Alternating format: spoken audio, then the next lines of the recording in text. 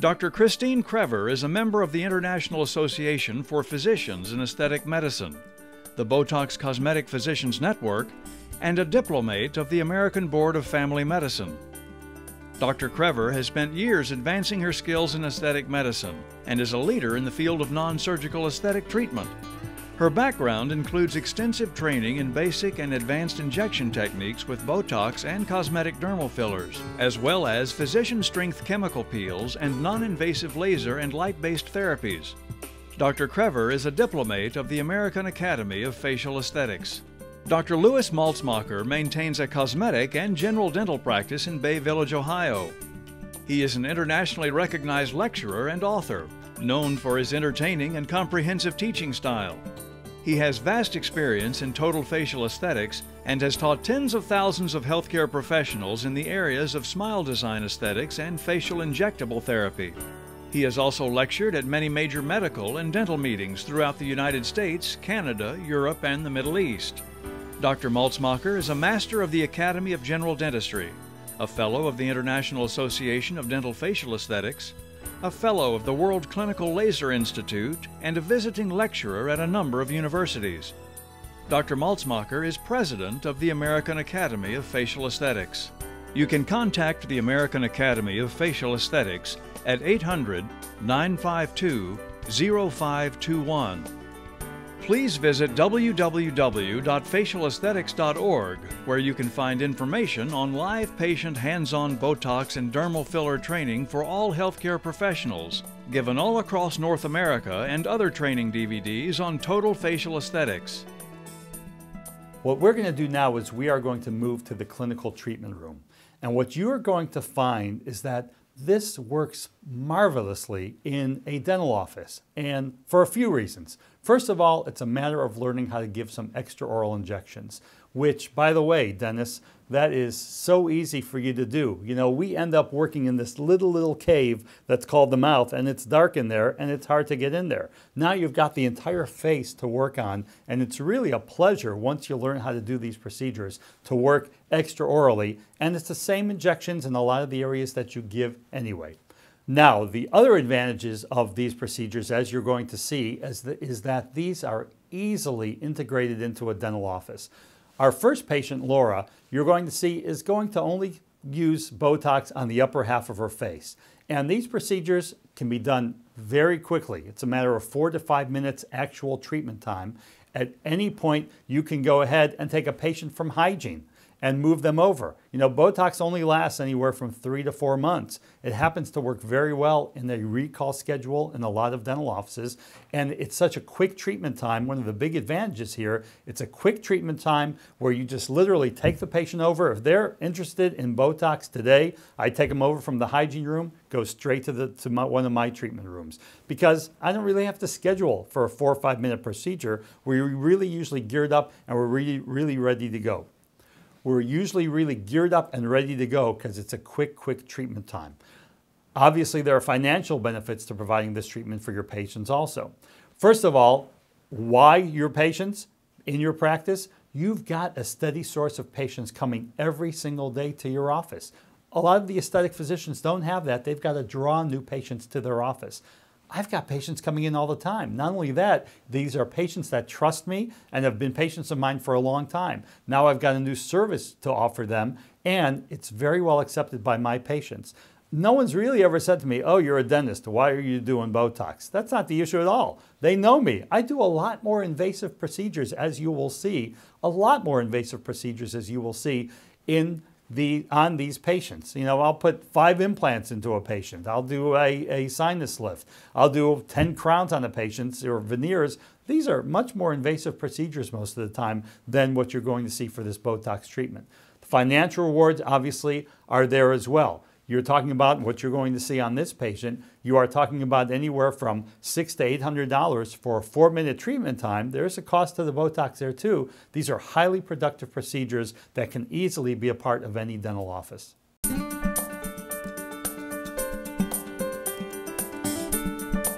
We've got an interesting patient for you here too.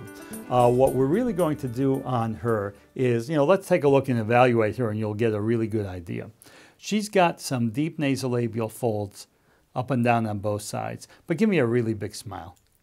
And look, she's had some dental work. Just hold that smile if you can for us. She has some crowns that have been in there for quite a long time. She's actually pretty happy with the crowns. She doesn't want them redone. We talked about getting redone. She said, I'm happy with these crowns. And the crowns are clinically acceptable all the way around in terms of caries and no caries and margins and those kinds of things. So she doesn't want to change these crowns at all. We did talk about the gingival contours. She knows that they're not perfect, but when she goes to smile real big for me, she by herself does not go into this really big smile because she shows a lot of gum. So we're going to talk a little bit about gummy smile and kind of use a combination of a little bit of Botox and some dermal fillers to try to hide this gummy smile. The dermal fillers will be in these nasolabial folds, and then you'll see what we're going to do with the Botox later on. But that's the setup of her case for right now, and it's going to be pretty straightforward, but let's show you how to do some really successful nasolabial folds, and then we'll talk about what to do with this gummy smile. So Joanne has some deeper nasolabial folds that have actually kind of developed in some creasing. Since we've given her her numbing, her infraorbital blocks, they're actually a little softer than they were before we put the anesthetic in. Now that we've anesthetized the area, the folds are actually a little softer looking than they were beforehand. If you feel like you're starting to lose track of where they are, you can ask the patient to smile broadly, and then we can press in laterally on the cheeks, and this will kind of help those creases sink in a bit more. And so when we let go, they become very clearly obvious.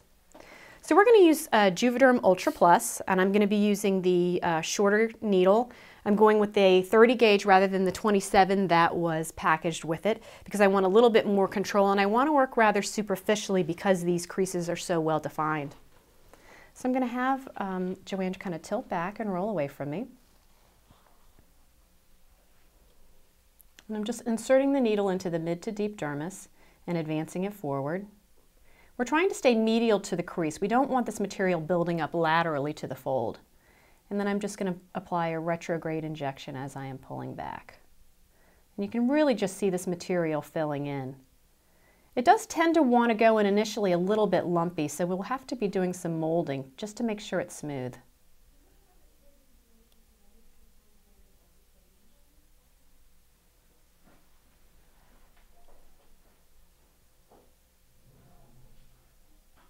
And it's a series of injections when we're using the shorter needle. But I believe there's a bit more control using the shorter one than the longer needle. It's really up to injector preference. Here I'm using a fanning technique where I'm not withdrawing the needle completely, but redirecting to fill in that area of volume loss just on the sides of the nostrils. And we can do some molding extraorally and intraorally. Open up for me, Joanne.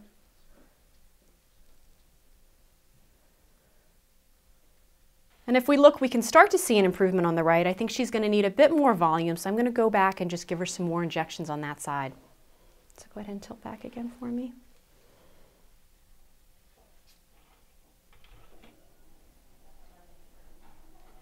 Now, the more injections you do, the greater likelihood of bruising. That's why there is some benefit to using a longer needle.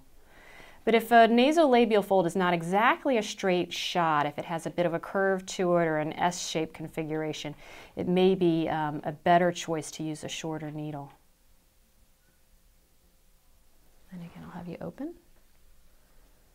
And we'll just kind of gently massage this material, just to make it smooth.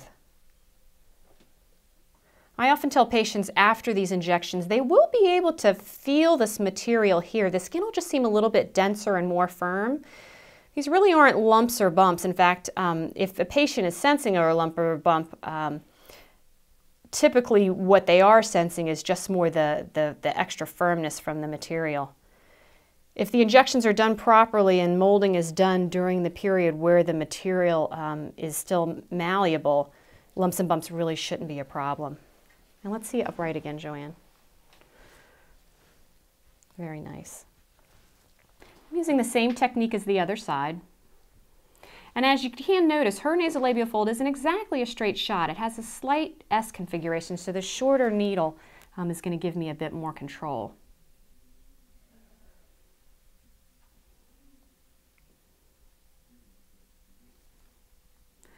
The depth of placement is important.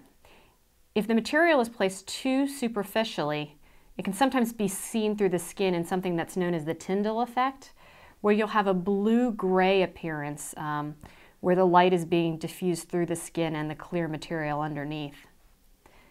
If that does happen, it's easy enough to express that too superficially placed material by nicking the skin with a slightly larger gauge needle and then just pressing. Alternately, if the material is placed too deep, you're probably not going to get the result you're looking for. And if you do get the result, it's definitely not going to last as long as you might otherwise like, as the vascularity improves as the deeper we go into the skin.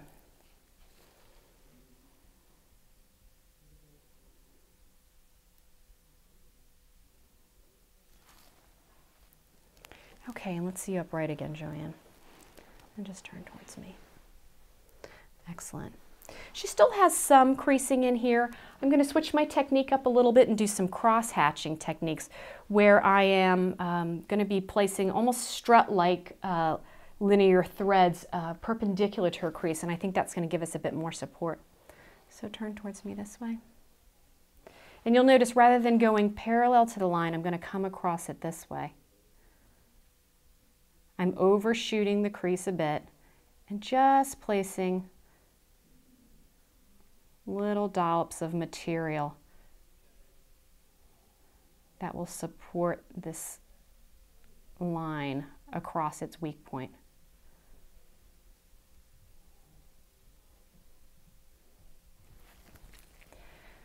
I'm doing a fair number of injections here. Luckily, our patient's very comfortable because we've put in an adequate block.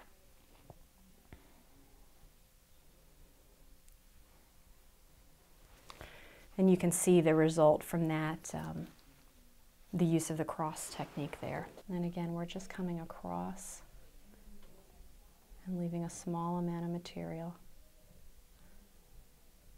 in a perpendicular fashion across this nasolabial fold.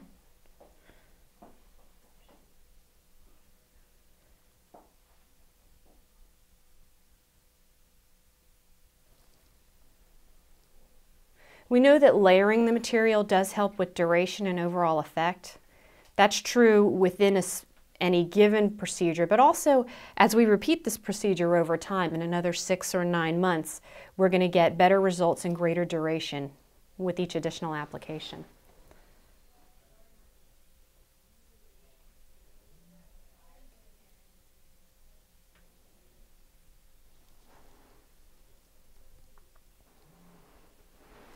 And we'll have you come upright again. And that's a really lovely result. Joanne has a few needle marks and maybe some potentially early bruising. But her folds were a little bit deeper and required a few more injection points and a bit of molding. That should clear it for her in less than a week. And prior to that is coverable with makeup. What we're going to do now is inject her for this gummy smile. And because she's numb, you can't appreciate it, but remembering what she had before, she showed a lot of gum. We can't correct the gingival contours. That's going to be corrected. That's going to be corrected with a dental procedure. But now, with this combination of dermal fillers and a little bit of an injection right here, and these are the levator muscles for this upper lip, we're not going to knock them out completely because I don't want her to have a flat lip and never be able to go ahead and raise that upper lip, because then she won't be able to show any of these teeth and she won't be happy with that either. We just want to give her enough, and this of course takes some training, and it shouldn't be your first patients, and you need to get a feel for how Botox works, but we want to give her enough so that she can lift her lip up somewhat, but not lift it up totally. Now this dermal filler also will prevent her from lifting it up all the way as she had done before. But the combination of Botox and dermal filler together will be a really nice combination for her. And these are just quick injections. There isn't even really much to see. But imagine that this levator muscle is going from here down to the upper lip. From here down to the upper lip. Nothing to do with the nasolabial fold. That's just, a fold caused by the loss of volume. But it's going to pick up this whole area of lip and this whole area of lip here. If we can just have it so instead of picking it up like this, which she does now, just pick it up a little bit more, then her smile will look a lot nicer because you won't be showing all that gum. So these are very quick injections. I would start off on her. On a patient with a little bit of a gummy smile, I might start off only with 1 unit. On her, I'd start off with 2 units on each side. And here's where you got to play with this a little bit. 2 weeks later, they come in for an evaluation. So these are going to be just really, really quick injections.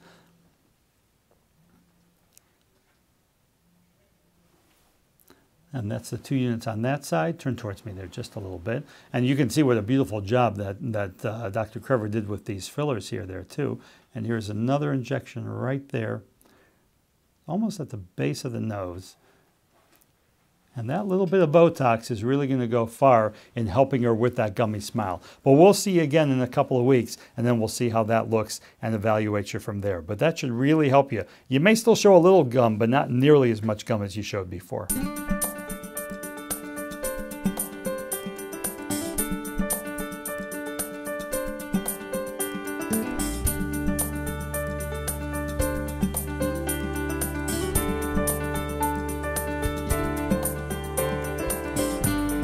So this is Laura.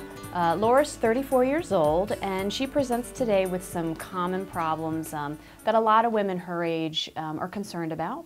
Most of them are in the upper face and lines, mostly lines that are associated with expression. If we start at the top, we can see that she has some lines kind of running horizontally across the forehead and over the brows. When we see these lines in repose, we classify them as static lines. And so, again, she's got these horizontal forehead lines statically running across the forehead. We can intensify these lines by having her raise her brows and activate the movement of the muscle called the frontalis. And so I'm going to ask Laura to go ahead and raise her brows right now to look surprised. And you'll see there is a marked intensification or deepening of these lines during the contraction of this muscle. So in order to treat these lines, we'll be targeting that muscle with a little bit of Botox to take some of the intensity out of that contraction and allow the skin to stay in a more relaxed state. If we look between her brows in the glabellar area, she has some early lines, not quite the 11 that we often hear about, but it's the beginnings of some lines here just at the top of the nose. And if we have her frown or make a mean face, I'm going to have you do that, Laura, we can see the activation of a complex of 3 muscles which work in conjunction to bring the brows together and down. The center muscle is called the procerus, and it works with 2 muscles on the side called the corrugators. And again, these muscles, which are very evident on Laura, you can see kind of pull the brow inwards, and then procerus pulls it down, which leads to some horizontal lines at the top of the nose. So we'll be targeting that muscle group as well. If we have Laura's smile really big, we can see on the sides of her eyes, what commonly referred to as the crow's feet area, some dynamic lines. At rest, they're still there, they're present to a lesser degree. And so by treating this area, we'll be able to achieve a number of things. One is we'll allow the eye to open more fully. We'll also be able to treat the lines that are both dynamic and static. Although many of Laura's concerns are in the upper face, we would like to take a look at the lower face as well, as our goal is to give her a total facial aesthetic. If we look at the nasolabial fold areas of her mouth, we'll notice she's had just a small amount of volume loss here, which is resulting in a small amount of shadowing. It's also occurring in the oral commissures, which is lending to an early marionette line. And so we can come into these areas and augment them with dermal fillers, which will kind of restore some of the volume and hopefully return her oral commissures to a more neutral position. We've established that Laura's main concerns are in the upper face and are the results of muscles of expression that are causing lines in the forehead, between the brows, and around the eyes. We've determined that we're going to use Botox to target the overactivity in these muscles and help the skin relax. We'll start by treating the area between the brows. And as I've mentioned before, there's a complex of 3 muscles that causes the brows to move inwards and down. Many patients, even when they're not actively using these muscles, carry a bit of resting tone, and that results in kind of a droopier, tired, or angry face that may be unintentional. I'm going to ask Laura to accentuate these lines by giving me a frown or a mean face. And again, we can see when that happens, the brows are drawn inwards and downwards. We're going to use a pattern of 5 injections, starting directly in the center of the procerus. And then we're also going to place 2 injections in the corrugators on either side. By placing these injections in this position, we'll target all 3 together and reduce the intensity of this frowning action that she's using right now. We also want to target the horizontal lines in her forehead. We know those lines are the result of the muscle called the frontalis. It's a muscle that runs from the temporal fusion line on either side and from the brows to the forehead. The muscle fibers are oriented in a pattern that raises the brows, and so when we ask her to raise her brows or give us a surprise look, you can really see the true action of that muscle. Many times this is a muscle that has 2 distinct bellies, and we can kind of see this in Laura here. There's a little absence of musculature in here, which results in a small dip in the lines. So when we're putting Botox in this muscle, we really want to cover the muscle. We know that there is going to be a decent amount of diffusion between the points we apply, but we want to spread our injection points out in a way that will adequately treat the muscle without over-treating. And so I usually use a pattern that just gently spaces out our medication in a way that covers the entire frontalis and will relax it so that when Laura uses this muscle, she'll have a little bit of movement, she'll maintain a natural expression. She won't be really able to abuse the skin and pull it up into deep lines that then result in static lines, which stay there when her face is at rest. Now we'll move to the area around the eyes, commonly known as the crow's feet. The muscle responsible for these lines is the orbicularis oculi. It's activated when a patient smiles, and I'll have Laura smile, and you can see especially in the lateral portion of this muscle, as the muscle shortens, the skin overlying becomes gathered, resulting in lines that occur radially out from the eye. The other thing that's happening when this orbicularis oculi muscle contracts is the superior lateral portion of it is actually pulling her upper lid down. And so you'll see when she smiles, her eyes actually close up a bit. Many patients want their eyes to be a bit more open. It looks more relaxed, it looks more awake. And so by treating this muscle, we'll be targeting the lines, but we'll also be allowing her eyes to really be open and bright. So I'll have her activate that muscle again and smile big for me. And we'll use a pattern of 3 injections to target that muscle. I'll have you turn towards me and we'll see the other side, and smile again, Laura. And we will use the same thing on the other side. I position my injection points in order to give myself some space between her orbital rim as well as the zygoma. We want to target the orbicularis oculi and only the orbicularis oculi. There are muscles of facial expression, including the zygomatous major and minor, which are required for smiling. Go ahead and smile for me. And they draw the lip upwards.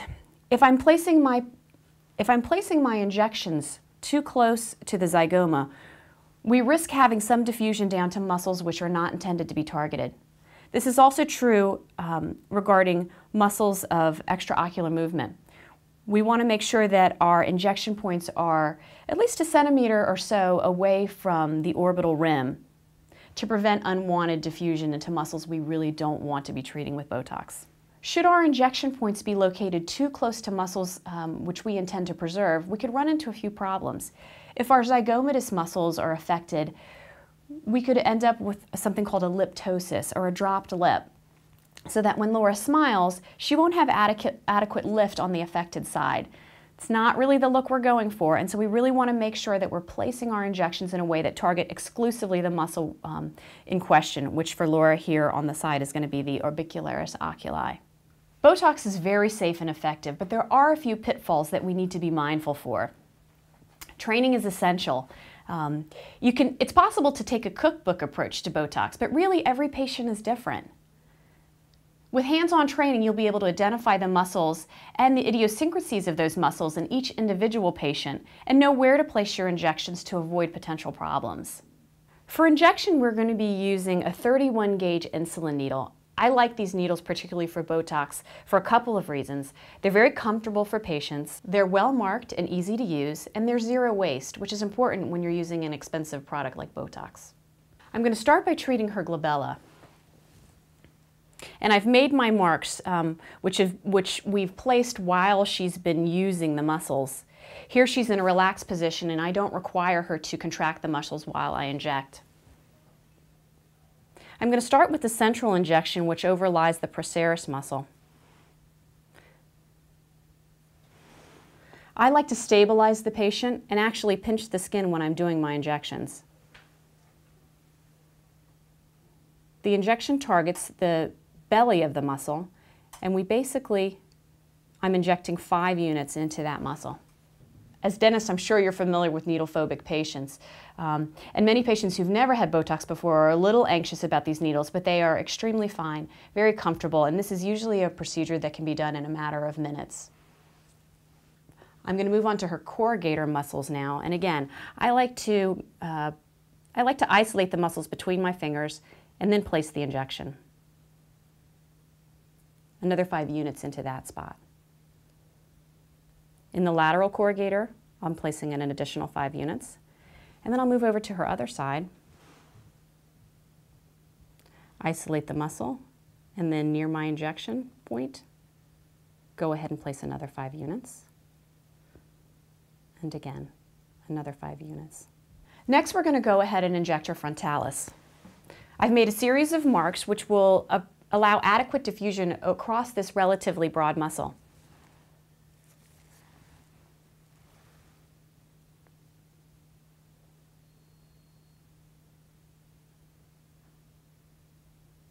With Laura, because she is female, and most females are in general going to be looking for somewhat of a lateral arch in the brow, I'm going to be placing the bulk of the dose of this muscle into the center. And as I am moving laterally, I am decreasing the number of units in my injections. This will allow for some sparing of muscle activity just above the brows, which will help Laura achieve a nice curve to the lateral brow. Turn towards me this way. You may notice some small welts that are appearing after each of these injections. These are minor and will typically disappear within a few minutes after injection. Now I'm going to go ahead and inject the crow's feet area again over the lateral orbicularis oculi. This is one area where bruising can be common if the proper technique is not followed.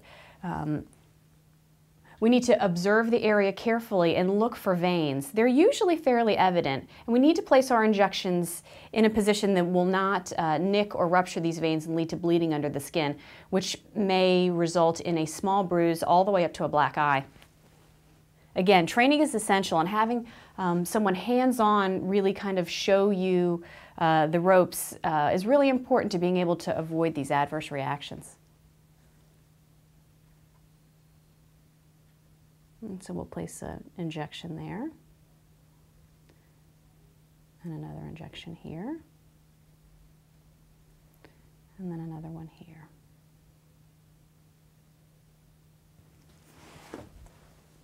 I've moved to Laura's other side just to get a better angle on her left side when I do my injections. I place a little tension on the skin, insert the needle, and place my injection.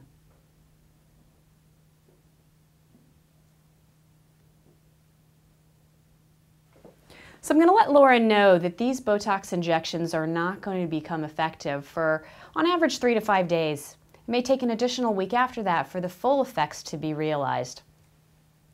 In terms of post-care, we're going to let Laura know that she should avoid any kind of vigorous exercise. Certainly rubbing or manipulation of the area should be avoided. And in general, I just tell patients to kind of take it easy for a day or so. How was that, Laura? It wasn't bad. Felt the eyes was a little bit the worst, probably. But the other part just felt like plucking a hair or something. Nothing didn't hurt bad at all.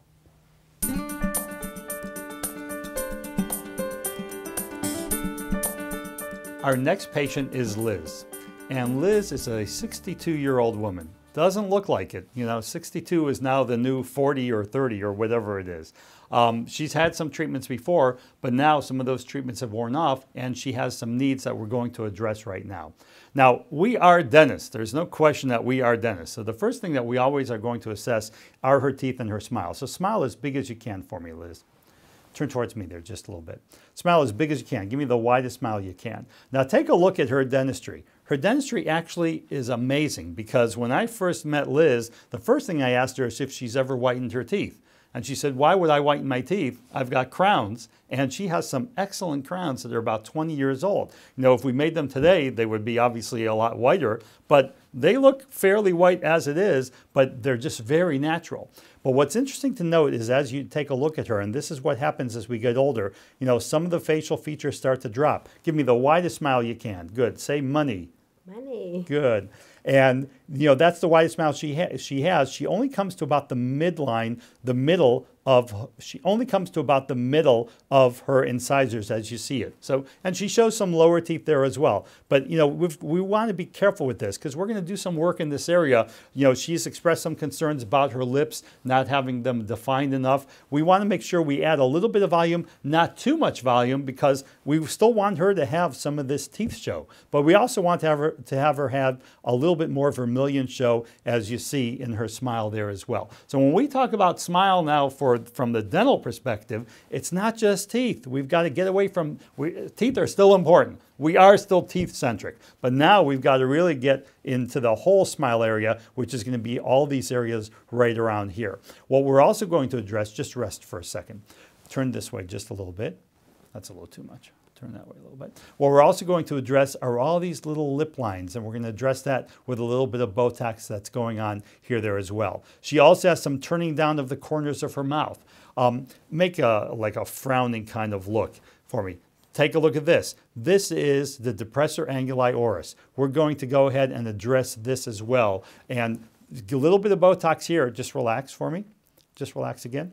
Good. A little bit of Botox right here in the depressor anguli oris, and this will actually turn up these corners of the lips without having to do much anything else. So we're going to use some Botox around the mouth, and let me just tell you a little bit about the depressor anguli oris here.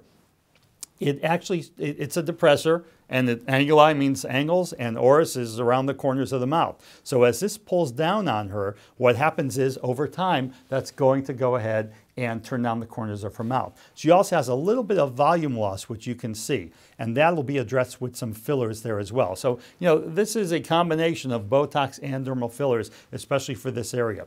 This muscle starts at the corner of the mouth, and it comes down to the bottom of the mandible. But as it comes down, you know, most professionals, if they treat this, they make the mistake and try to isolate it around the corner of the mouth. If you do that, it's at a very tight pinpoint. It's hard to really address up here, and many times it's missed. And you get some other muscles, which doesn't really affect the patient, but it's very hard to miss. But what's interesting about this muscle is it starts here, but as it comes straight down, it really starts to angle, and it widens into a big fan. So we always inject right down there. If you think corner of the mouth here, and just go straight down, and you hit right above the mandible, then you will go ahead and get that depressor anguli oris, and this will eventually, over the course of a week or two, start to lift up the corners of the mouth. So it's a great way to really treat these things. Now, here's where we end up working together. Let me turn it over to Dr. Krever. She'll address the lip issue and some of the other soft tissue that we're going to address with dermal fillers. So with the dermal fillers on Liz, one of the main things we're going to be doing is restoring some definition and a little bit of volume to her lips. With age, we start to see an effacement of the vermilion border, where we don't see a nice, crisp definition between the white and the red. This is fairly evident on Liz. She has a nice projection to her lip, and she has a wonderful shape, but she really doesn't have a well-defined border between the vermilion and the white of her skin. By going in with a little bit of dermal fillers, we can really restore that and give her a wonderful platform to apply her lipstick to. She'll be very pleased with the outcome. Again, I just want to make the point as we do this, what's really essential, we want to give her enough volume to satisfy her needs and give her a little bit more of a pout and more defined lips. But again, give me a big smile again there. We want to make sure that we still give her some teeth show when she smiles, because it's the whole thing together. So, and again, this is where you learn all these things in training. This is a fine line. If we give her really big lips, she doesn't show any teeth, but she's got nice lips. If we don't give her enough lips, she's got nice teeth, but not enough lip show. So those things work together very well. We'll also be using the dermal fillers in the corners of her mouth. In conjunction with the treatment of the depressor anguli oris, a little bit of filler right in the oral commissure will help restore that neutral position and take away that kind of sad, frowny look that she may be starting to develop. The orbicularis oris muscle, which becomes hyperactive as we age, is really contributing to these radial lip lines, or quote-unquote smoker's lines that patients refer to. And we'll go ahead and have Liz go ahead and pucker for us. And you'll see that when she does that, you notice a marked worsening of the lines. It's a real clue into the fact that the activity of that muscle is really responsible for the development of these lines. A little well-placed Botox in this area will do a wonderful job to relaxing that muscle and really helping these lines start to fall out. And it's important to note, Liz starts with a wonderful shape to her lips. We don't want to alter that. We're really just here to enhance. Many patients will come in with the ripped out picture from a magazine, and they'll ask for a set of lips that really is not fit for their face. So there's an important part to educating the patient and really coming to an understanding before you start your procedure so that the patient knows what they can expect. Botox by itself does not really require getting the patient numb, because these are very quick injections and it's not worth it. You would just double the work of injections with no real benefit. But when it comes to placing dermal fillers, especially in the nasolabial folds and around the lips, we want to get a patient numb. There are many healthcare professionals that don't want to get a patient numb or can't do it adequately, and they're afraid of giving intraoral injections. That's not us, and we do this all the time. So we can get them adequately numb. For Liz's case, what we would do to get her numb is we're going to be working in this entire area here. So we're going to give her some infraorbital blocks to go ahead and get her numb, and the mental foramen blocks, about a half a carpule each, will just about do the job for her. We'll also get her numb a little bit in the corners of the mouth. If you remember anything about anatomy, you will remember, which we've all forgotten by the way, but you will remember that if you give an infraorbital, then this will address this area up here, all the way up to the midline on both sides. Mental foramen will address these areas around here. Both of those injections will miss the corners of the mouth. So I always infiltrate a little bit into the corners of the mouth, and then your patient will be completely numb. It's crucial that you assess the patient beforehand, just like we're doing here. It's crucial that you assess the patient beforehand before you get them numb, because after you get them numb, you'll lose a little bit. So it's really important that you assess first, get them numb, and then you can go ahead and treat them and kind of map out what you've done. Something that Dr. Krever has taught me kind of over the years is you map out what you're going to do before you get them numb. This way you've got an action plan after you get them numb. Also, you always want to treat the patient sitting up, because when you lay them back in our dental chairs, as we are prone to do every time we do dental treatment, some of these lines start to disappear, and then you really throw off some of your landmarks. So they're always in a sitting or semi-sitting position before we start treatment. Now let's get her numb, and we're going to go ahead and start treating Liz. We're going to go ahead and start by doing some dermal fillers in Liz's lips and around her mouth.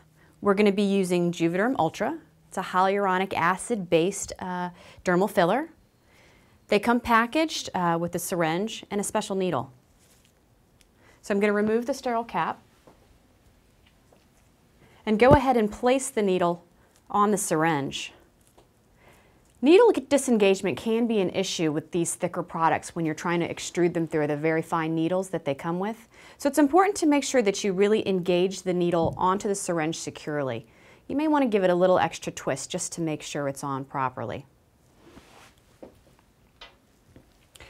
Now we've already gone ahead and numbed Liz, so she's very comfortable at this point. I'm going to start by just cleansing Liz's skin with a little alcohol wipe.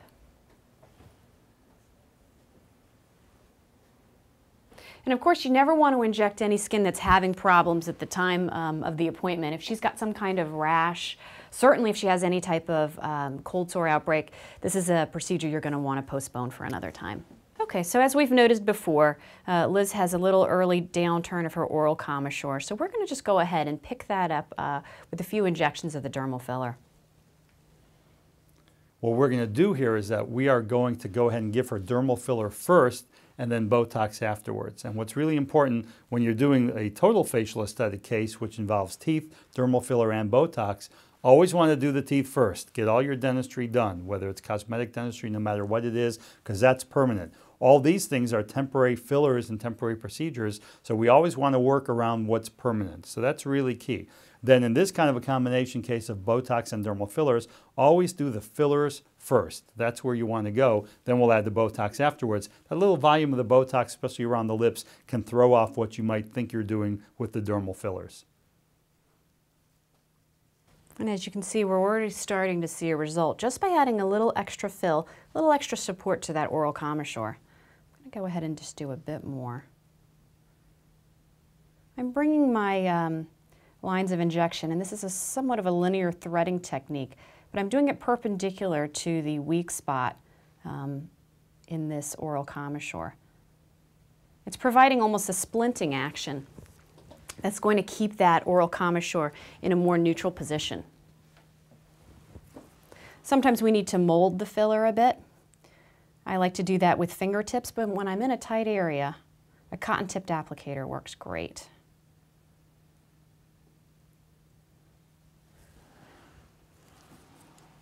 I'm going to go ahead and just switch sides and work on her other oral commissure. And from this angle, it's pretty obvious. You can see the difference between right and left with this injection. Here on her left, we notice that downturn is still evident, but on the right, it's significantly picked up after just a few injections. And I just want to reiterate again, part of what we're doing here is some of this is volume loss, and you can see she's replaced the volume, but again, the muscle action from this depressor anguli oris, that we've got to take that out a little bit because it's that combination that's giving her these downturned lips. By treating the DAO, we'll also make the filler hold up, really last a bit longer because it won't have the added stress of constantly being pulled downward by the action of the muscle. So Liz, I'm going to have you turn a little bit towards me again and go ahead and tilt your head back. I'm going to go ahead and give you that. And again, I'm just placing this injection kind of perpendicular to the weak spot, just offering a little bit of support there and restoring the volume. It's possible to create a little lattice work of linear threading, which really kind of supports this area. And again, that's picked that corner up nicely. Just going to give her a bit more. And with each injection after Dr. Krever injects, she's going in first, and on the way out, she is laying down a thread of material there. And that really works out nicely. You can really see where the material is going with each injection.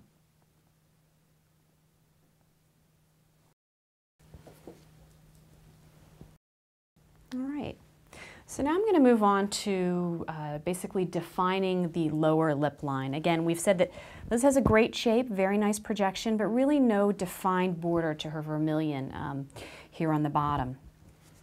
Let me just go ahead and review a little bit of the lip anatomy for you there as well.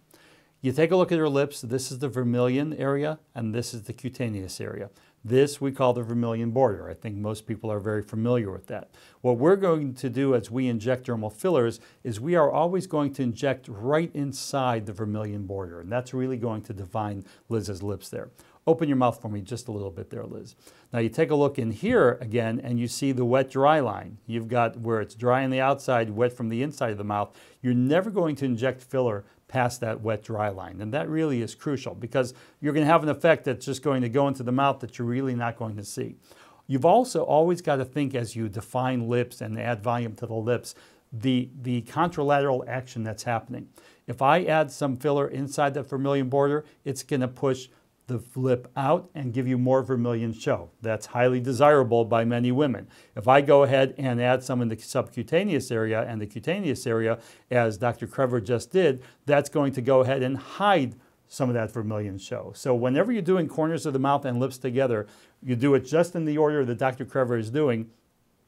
You do the corners of the mouth first. That's going to go ahead and push the corners of the mouth in and those hide the lips a little bit. Then you go ahead and do the lips, and that will then push the vermilion show and get it back out again to where you want it.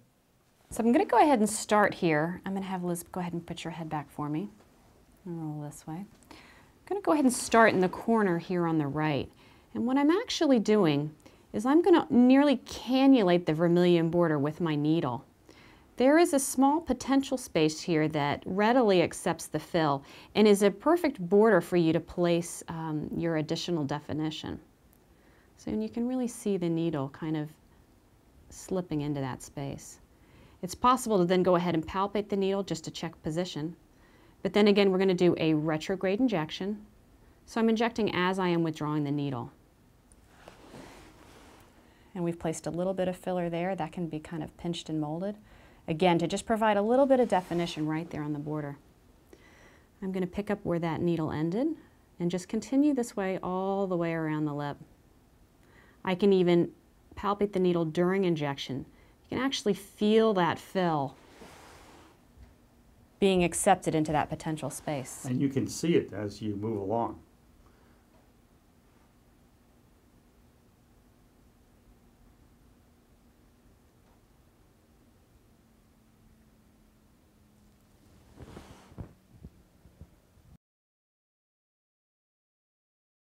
So I'm basically just working my way around the lip border, providing an outline.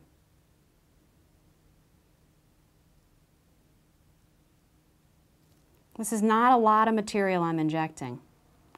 Really just enough to place a bit of definition into this bottom lip.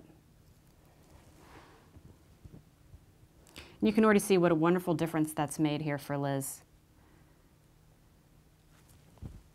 And that's a key point. What we're really doing here now is just adding definition there.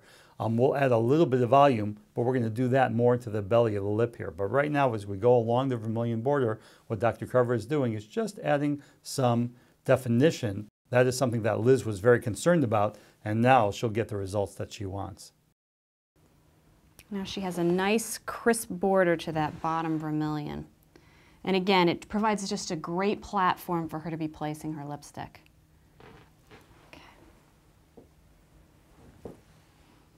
Tremendous. I'm going to go ahead and use the same process for the upper lip. And again, it's nice to just have a patient turn away. We're going to start in the corner. Again, just cannulating the border between the vermilion and the cutaneous area.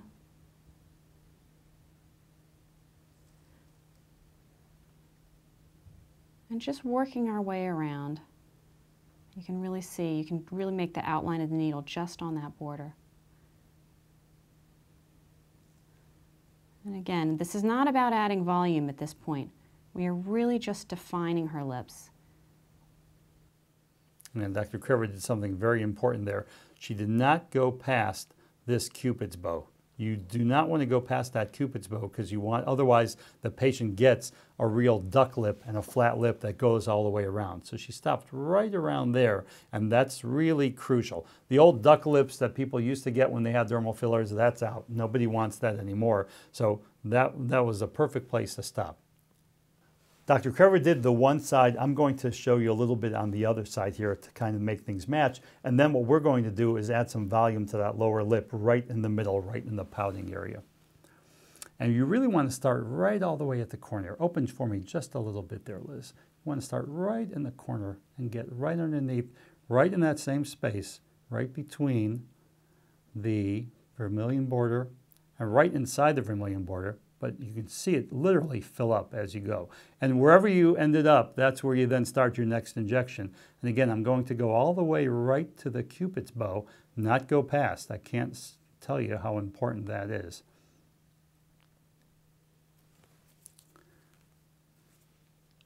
And she's getting a really nice fill and some really nice definition.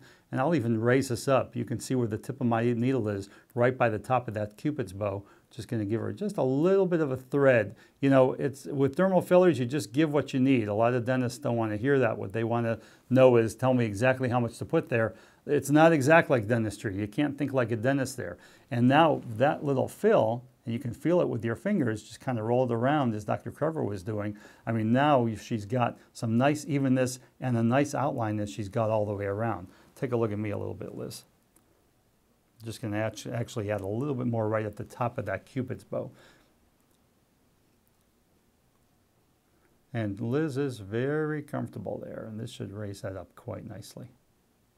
And this material is moldable, especially, you know, initially after you put it in there. And now that looks pretty well defined here. We're just going to move that around. And yes, she is a living live patient, so she does bleed a little bit here and there, and that's all okay. Actually, she's done tremendously well. You know, lips are highly vascularized, so the fact that, you know, she's bled as little as possible is just kind of amazing. Now I'm going to really concentrate. Just turn that way just a little bit. I'm going to really concentrate in the middle third. The middle third is a pout. And, you know, as Dr. Carver talked about, she's got this nice roll to her lip here, but now we're just going to have her a little bit more volume, and we're not going to go right at the vermilion border here. We're going to go a little bit more right into the belly here. I'm not going to open for me just a little bit, Liz. I'm not going to go past this wet dry line. There's no point in putting it in there because you won't see it anything. It'll be projecting inside. So we're just going to give her just a little bit. You know, here's the middle third of her lip is pretty much from here to here. We're going to give her some here. We're going to give her some here. Again, it won't take much because she's got some fairly nice lips there already. We're just going to go a little bit deeper into the lip, right into the belly there. I'm just going to give that a little bit as we come out. Now we're going to do the other half of this lip. And again, we're going to go right about in the middle of this belly here. And we're just going to go right a little bit deeper.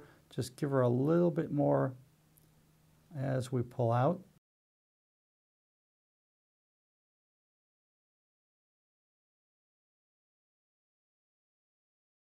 At this point, what I like to do also is open for me just a little bit, especially for that lower lip, because we've added the outline of the borders here, and then we've added some right in the middle. So I like to take a gauze and just kind of roll it all in my fingers just to kind of even it out.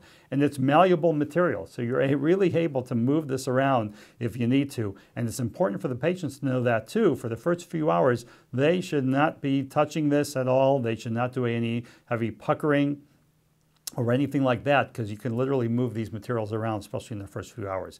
But those lips really look great now. What we're going to do now is we're going to go up to these filtrums and actually give her a little bit more definition. She's a little flat right in here, and that she was that before we got her numb, but certainly with that, now let's give her a little bit of definition right there. And Dr. Carver will do this side and I'll do that side, and we'll show you how we do a little bit of a filtrum injection just to kind of build this out and give this whole area a little bit more definition.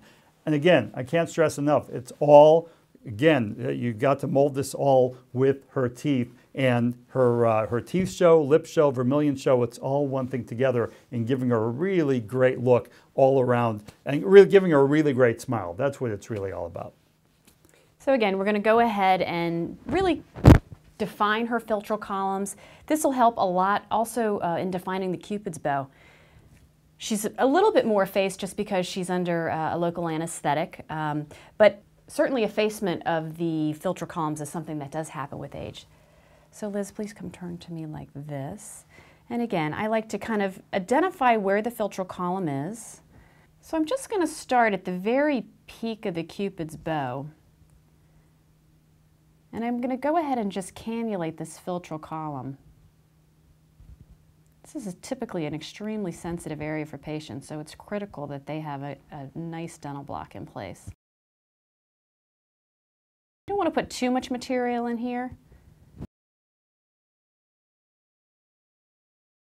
The injection is relatively superficial. You can really take a look at Liz now. This filtrum is done, this filtrum isn't. You can see how much flatter that is. I'm now going to do this side to kind of go ahead and match this. I'm going to do it just the way that Dr. Carver did. We're going to start right at the top of the Cupid's bow and just go up. And she uses fancy words like cannulate, and I just say go up right underneath the skin there and give some definition to this. Just a little bit is all you need. We don't need a lot. We don't want these things popping out of her face. Just a little bit of definition as you come all the way out.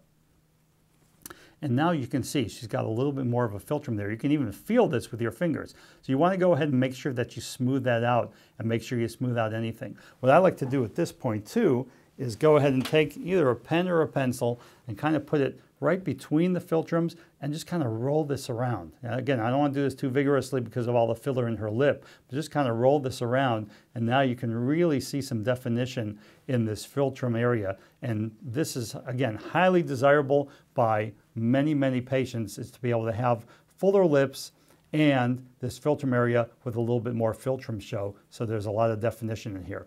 Nobody really likes this flat look on top of this. And again, part of that duck lip appearance is when this whole area is just flat and the filler goes completely across. We want to make sure that we totally get away from that and give them nice, adequate lips that are not deficient and are a little bit more full.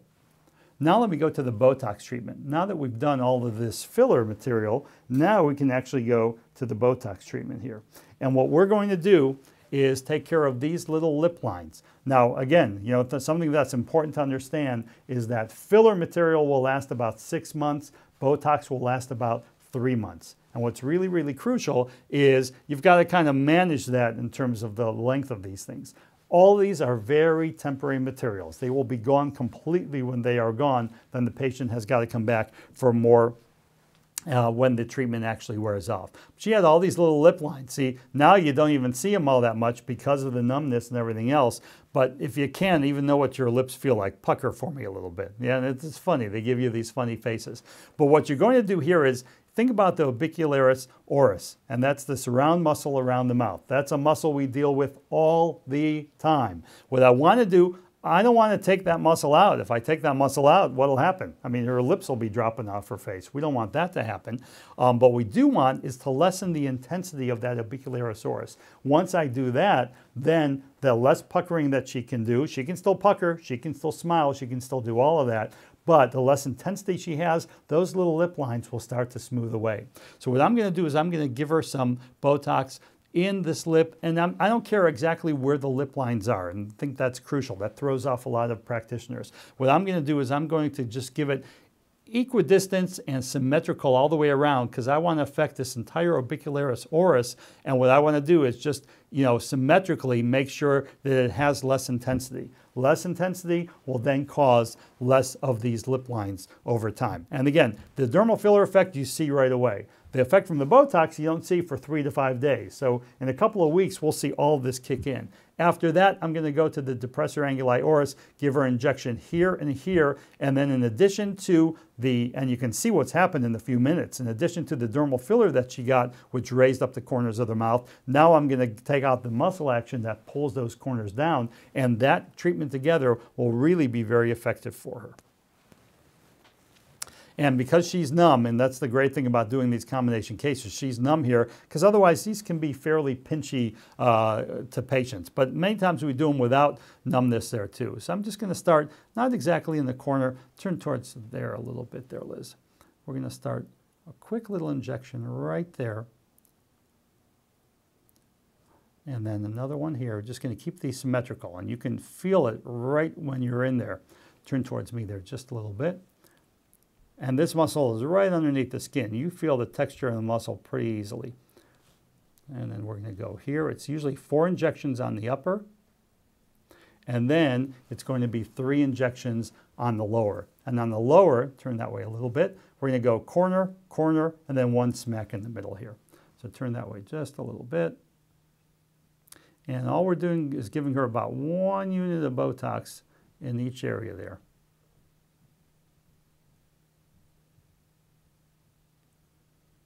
And the rest is going to go right there. And that's it. That's going to really help those lip lines all the way across. The other way to treat lip lines is also with some dermal fillers, but what you'd have to do is go through all of these lines, and sometimes that just puffs out the lips way too much for them. And there are some other materials that you could use, but this gives you a much more natural approach there. So those are for the little lip lines around there. Now let's treat the depressor anguli oris. And these are just simple, quick injections. And we're just going to go again from the corner of the mouth and just go down, straight down here. This is where it really fans out, so it's hard to miss down here. So you've got a lot of areas where you've got a lot of opportunity of where you can get it. If I try to isolate it right around the lip, it's really hard. It really, really is hard to try to catch it right up in there. Turn that way for me just a little bit, Liz. So we're going to give her just about 2 units right down there. And Liz has been a marvelous patient. She is good and numb. And we're going to give her another 2 units right down there. So she's had a lot of treatment with Botox and dermal fillers, but you've seen a nice case all the way around of some comprehensive treatment. Again, you know, she's had some great dentistry done, and then you build everything around it. Now, Liz will have a great looking smile, and she does not look anywhere near 62 years old. So you did great. How about if, Dr. Krever, you want to tell her a little bit of what to expect afterwards, and let's talk about post-op and what she should be doing and not doing. Liz can expect a minor amount of swelling over the next day or so. The lips are typically going to look a little bigger than they will ultimately at a week or 2.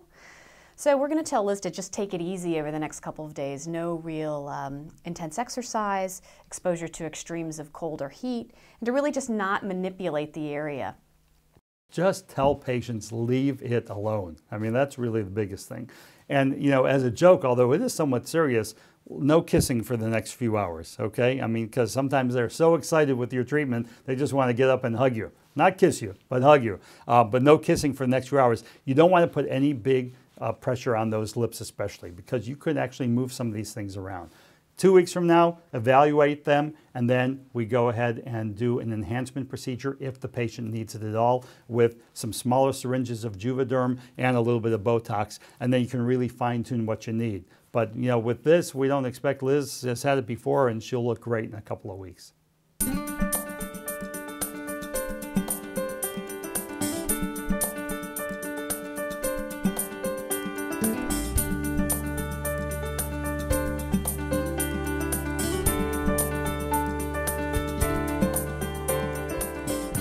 So what you've seen in this program is really how the medical and dental come together for the overall aesthetic look of a patient and total facial aesthetics. Physicians should work closely in conjunction with dentists and vice versa to really get an overall effect for the patient that addresses more than just a single element of their aesthetic needs. What you've seen in this program too are the minimally invasive ways that dentists can integrate soft tissue aesthetics to go along with their dental aesthetics. And this is really essential. Dentistry as a whole is going to minimally invasive ways to treat teeth. But now, when you have this confluence of soft tissue aesthetics with the hard tissue aesthetics, I hope what you've seen here is that this is dentistry.